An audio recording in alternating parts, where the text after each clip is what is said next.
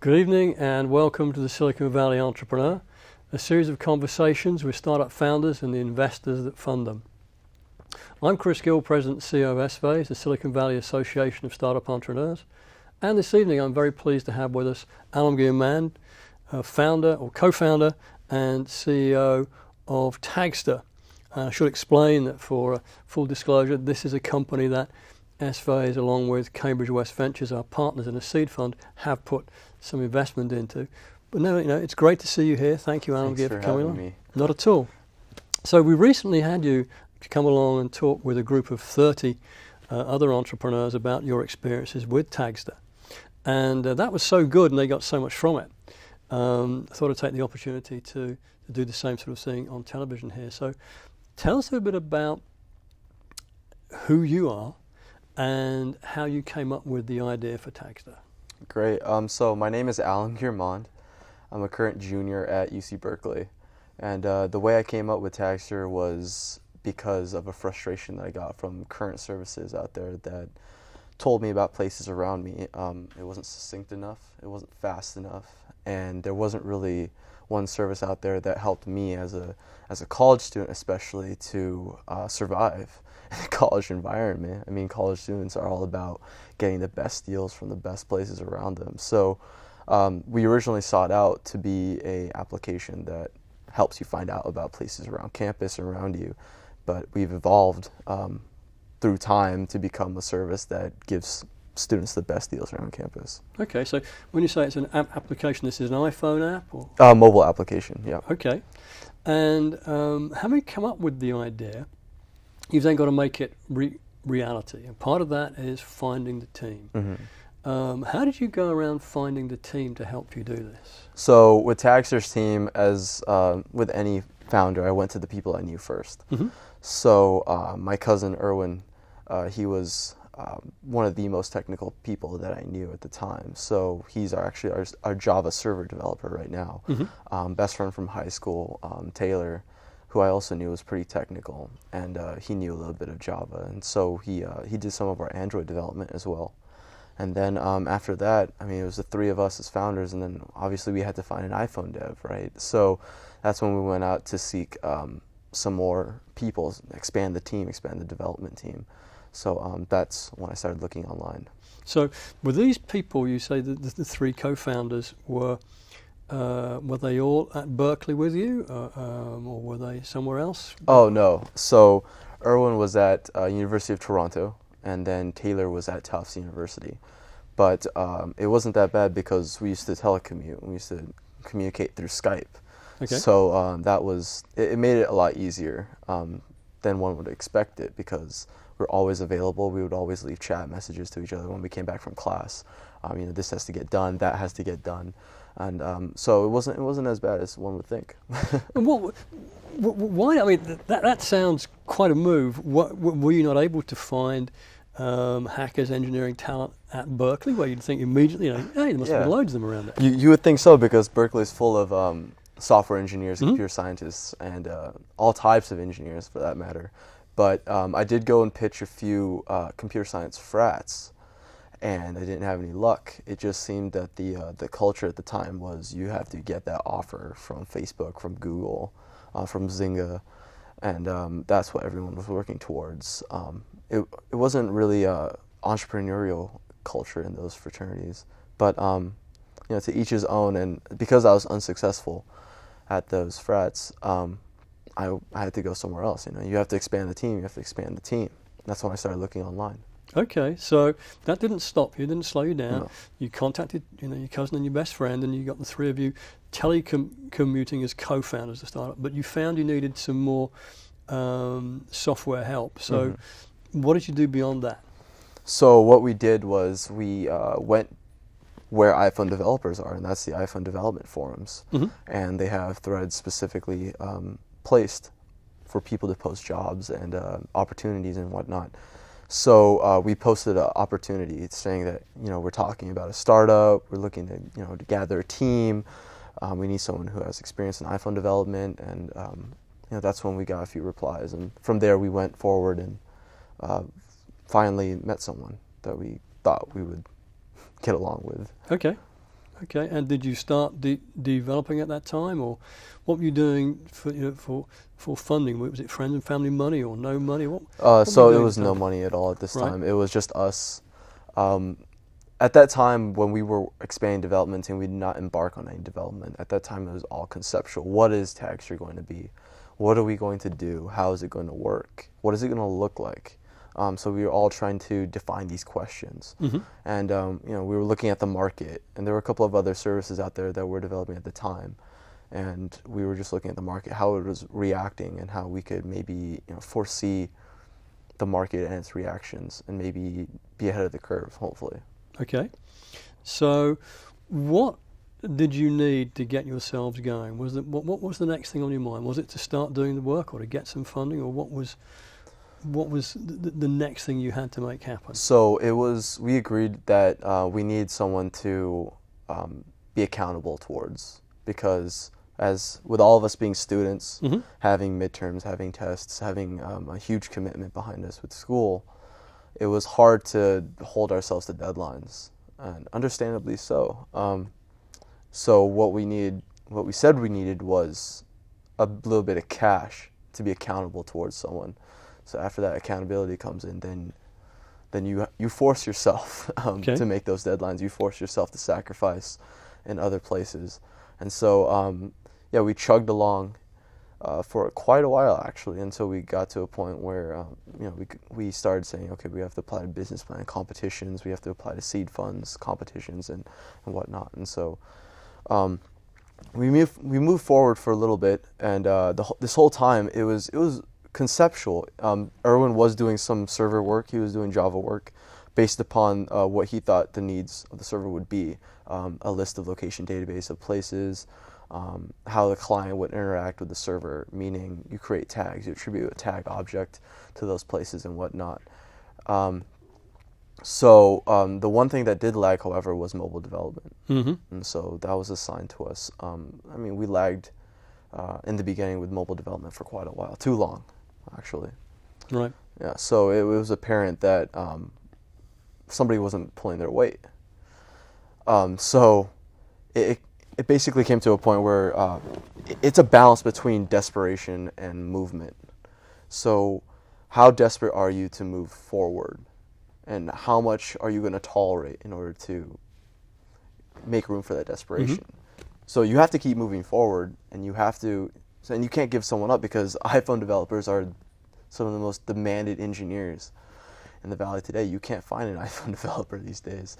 So what we did was we brought someone on board from the forums, and it was probably a huge mistake.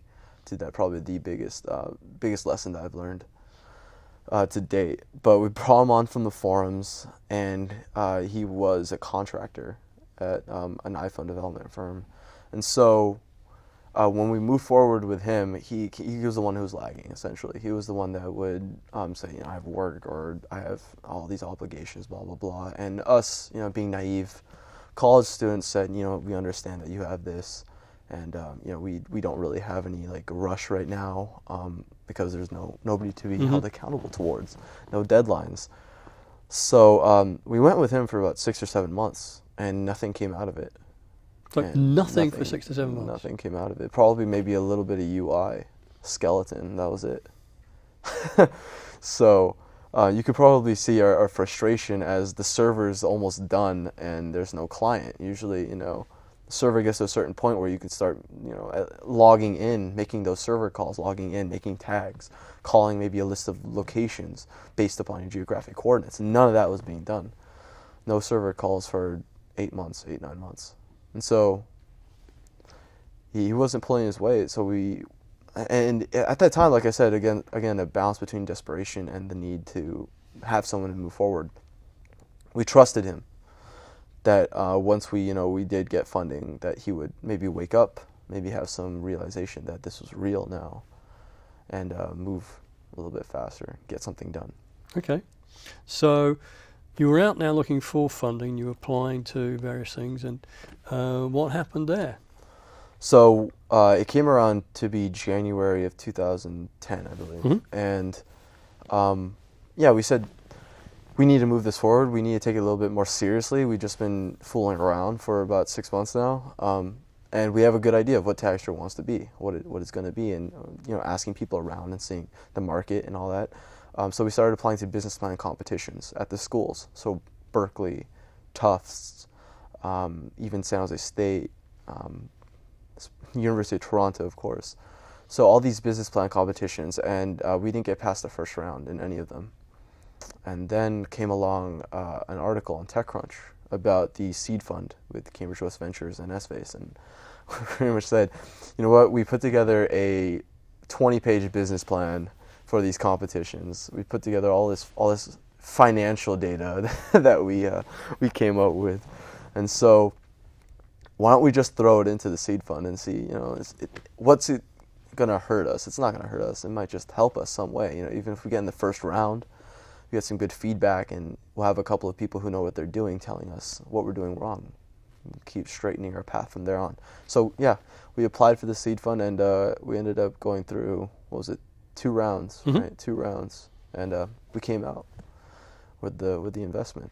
Yeah, just a bit of clarification on that. So this was a process where we asked people to apply for the seed funding, and we had about 70 submissions. We screened it down to a first round of 15, and then with the idea to get one company from that, we ended up with 2, of which Taggstr was one of them. And what we were most impressed then was in the resilience of the team and the ability to respond to what you were getting from the marketplace. So we thought you were very smart guys. So you got through that, and you got $50,000 worth of funding, and you got some access to networks. So what happened then? So we did get the money. So now we woke up a little bit. The team especially woke up. Everyone just said, okay, it's real now. It's not just fooling around in college and saying we're going to create something. We have someone to be held accountable towards, and we have to set some dates, and we have to meet those dates because we promised something. So we actually got signed up for a launch event, right? Launch Silicon Valley by you, Chris, and it was an awesome opportunity. It was a great opportunity to showcase our product in front of some of the most influential people in the Valley, hosted at Microsoft and whatnot, and it was the big game. It was with the big guys. So we obviously knew we had to get our stuff together and pretty much wake up and put a solid product out there, put a solid prototype that we could showcase. So server was done. You could make calls to it. Erwin had done a good job. He was solid, finished work. And once again, our mobile developer was not moving at all. And I'm going to bring up this notion of the balance between desperation and the need to move forward again, because we trusted him again, another mistake, that he would finish something. And he kept making promises to us too. So as the CEO of a startup, what do you say to someone that makes promises over and over again? And when you have a great tolerance when you're a startup for that type of behavior and that type of performance, because in order to get somebody else, we would easily go past the deadline, easily. So what we ended up doing was trusting him, taking his word for it, and hoping that he would bring something out by the time the event came around. So 2 weeks before this event comes around, we still don't have anything. We just have a UI skeleton, and we're ticked. To be honest, we were just completely fed up with it. And so what we did was take it into our own hands at the advice of you and Alan from Cambridge West Ventures. And we started building our own Android app because we had Java experience on the team. And we assessed it. We said, can we take a really plain, boiled down version of Taggstr and put it into an Android application? And we ended up doing it. Taylor picked up the job, and he said, yeah, I'll do it. And so for 2 weeks we slaved at it to get this Android application out, day and night, just pumping away at it. And finally, when the event arrived, we had a half-working Android application that crashed a lot, but it was something to show, and it was better than showing up with nothing. So I should probably also bring up that we went to contractors 2 weeks before to maybe see if we could have two contingency plans, one being a contracted iPhone application and one being an in-house Android application. And it happened so that the contracted iPhone application didn't even make it, didn't even make the event.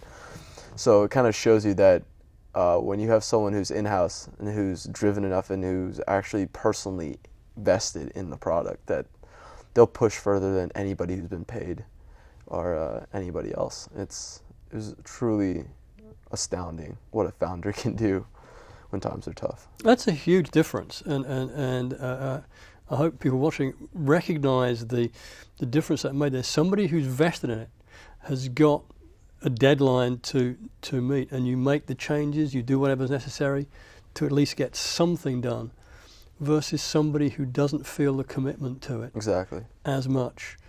And they're working 9 to 5 or whatever hours might be, and if it doesn't get done, what's the big impact to them? Yeah. Not as much. Yeah.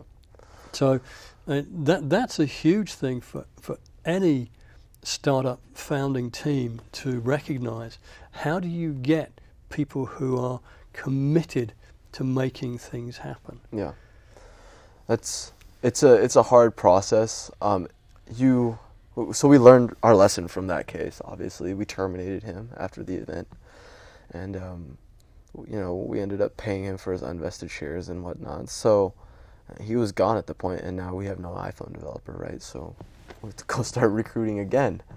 And we tried to do as much as we could, but we did end up going back online. But this time we went back with guidelines. We went back with rules and boundaries upon like who are we going to accept. So we went back onto the forums, onto the development forums, and we made some rules saying that you have to be in our area, you have to be namely in San Jose, and you have to be able to be in office, and you have to be a recent graduate. Somebody of our age, somebody that we could understand, and somebody who would fit in our culture, essentially. So bunch of college students up at 2 a.m. I mean, I'm pretty sure you can see what kind of culture that is, right? So we did find someone. We ended up finding someone. It was awesome. And came on board, and within 4 weeks, we had a good iPhone application. It was a little bit buggy, of course, but it was there, and it worked, and it made all the server calls. You could tag locations and all that. It looked good. And we finally saw the potential of finding someone who you could bring into your culture. It's like a family. So we adopted him into our family, and then he actually did really well. But we were careful when we brought him in, because we said, we're not signing any papers. We are not going to pay you until, we're not going to pay you, but we will give you stock if you do well, if you do it well and up to our standards. And to him, it seemed fair. He's a logical guy. He said, that makes sense. If I were to come into a company, cold turkey, obviously, like, I wouldn't trust someone that just walked in. So, okay. He's like, you guys seem like a couple of affluent people. You seem cool. Why don't we just hang out and build out an iPhone app? So he worked with us for 4 weeks. No pay. He was committed. He was staying until like 3, 4 a.m. with us, building this iPhone app. He found it cool. He liked working with us, just joking around all the time. And at the end of that, we did eventually, we said, you are a part of us now. We paid him. We gave him equity, a lot of equity actually. And now he works with us. He's like a co-founder. Right. Yeah. And you found that. So the difference between the two people that you had was one was technically competent and capable, but wasn't a good fit and wasn't committed to it. Yeah. This person was maybe not as technically competent and capable, but he was a damn good fit, and he was prepared to work. Exactly. To make it happen. And he learned the entire time. Right. iPhone was a new framework to him. He had only worked on iPhone for about 6 months. And he's told me now, like, he's told me, dude, Taggstr has opened up my world in terms of the iPhone framework. And he says, like, it made me do things, it taught me to do things that I'd never learned before. Working with MapKit and UIKit and all the different iPhone libraries. And he said this has been a huge experience. And Erwin, the same thing. He said, he told me actually yesterday that this past year I have learned more than I have ever learned in my 4 years of computer science education. So it kind of teaches you the power of going out and building something by yourself, and you teach yourself something on your own time and on your own effort. And I've actually started teaching myself Ruby on Rails, just because we don't have a web developer right now, and I'm trying to fill that spot, and I'm teaching myself. I'm hours of screencasts, books, hundreds of pages, just so I can teach myself how to build a basic Taggstr web application.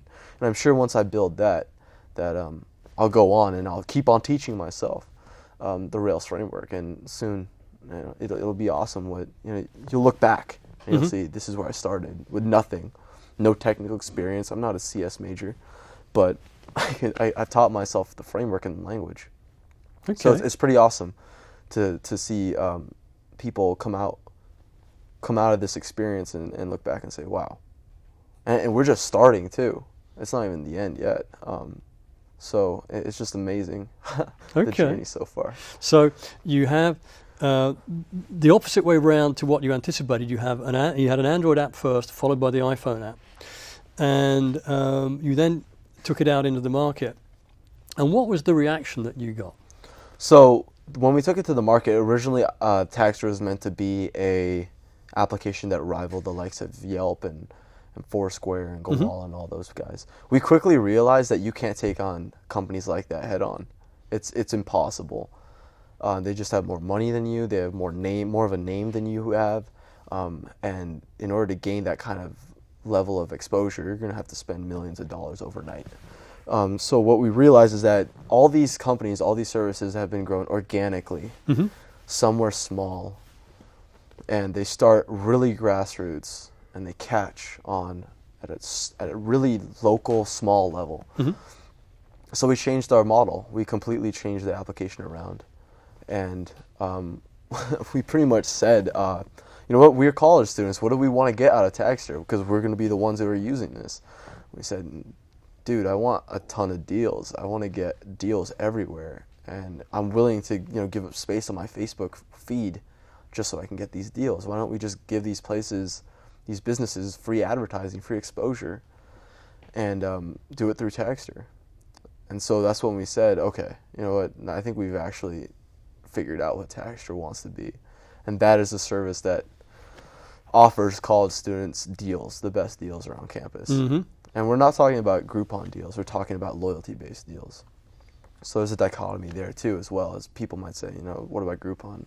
We don't compete with social deals per se, but we're all about loyalty-based deals. And so we changed our model completely, right? And we went to college campuses now, and we changed the application. The UI has probably gone through 4 iterations now.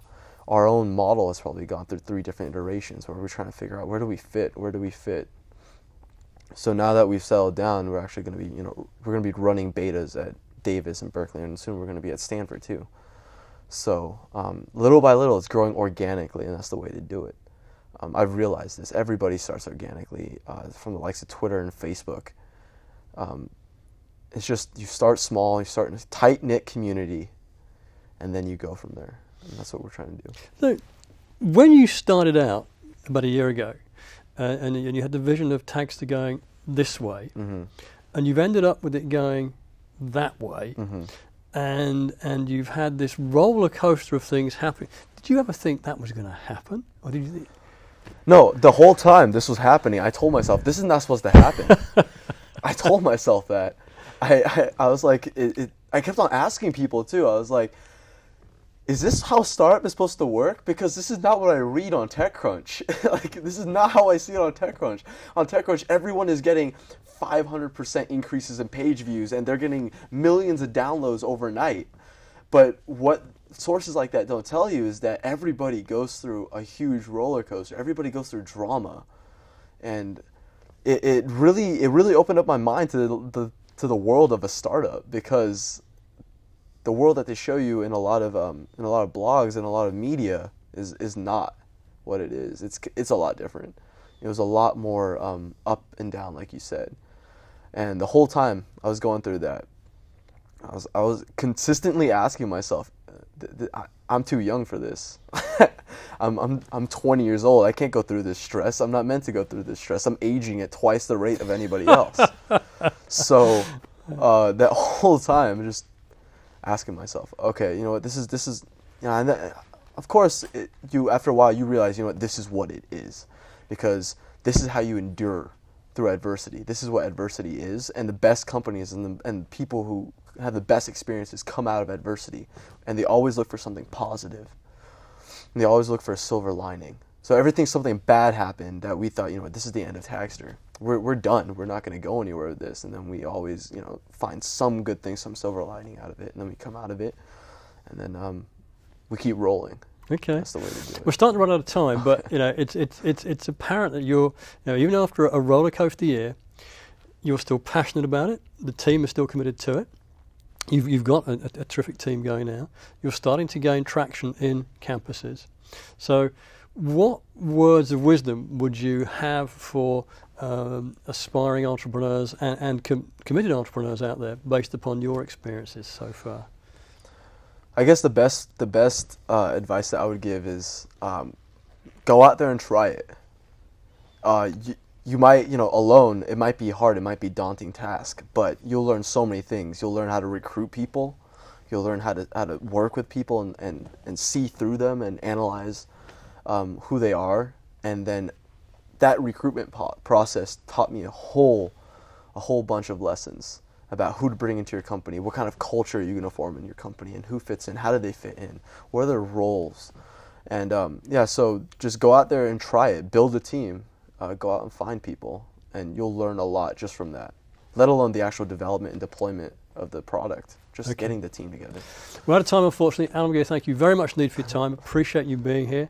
So it's thank you and good night from the Silicon Valley Entrepreneur, and look forward to seeing you again next month.